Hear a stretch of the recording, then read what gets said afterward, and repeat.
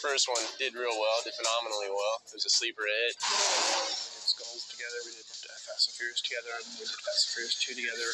Paul is one of the hardest working guys I know. My man, Paul Walker, that's a crazy guy right there. He likes having fun. You tell him to run up the hill, it's how many times. He's always there for you. Paul Walker's really difficult. He's a pain in the ass, and he's not cute.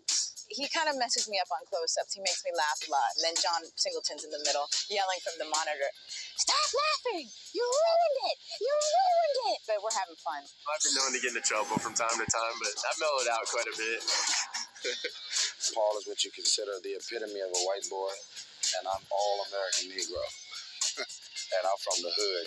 And Paul is from Huntington Beach, out there where they surf at and do all of the crazy white boy things. I mean, Paul is crazy, man. We be fighting and wrestling and all kind of slapping each other on the neck, man, forehead, just crazy.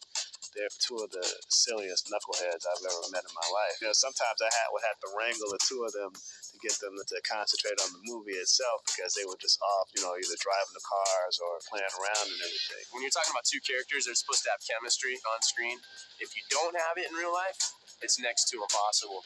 And Tyrese and I think John just knew that we'd hit it off and we'd get along really well. That's my boy right here. That's my dad. You know, it's like, you know, okay, put some of this fun on the screen. It's not about the fame or the fortune. He loves doing what he does.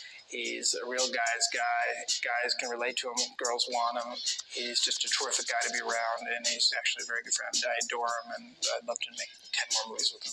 Everyone just kind of really clicked, and everyone really got the idea that, hey, you know what, this is going to be the ideal situation, being that, you know, there aren't any egos, and everyone's going to be easy to get along with, and everyone's here for the right reason, and that is to make the best movie we can possibly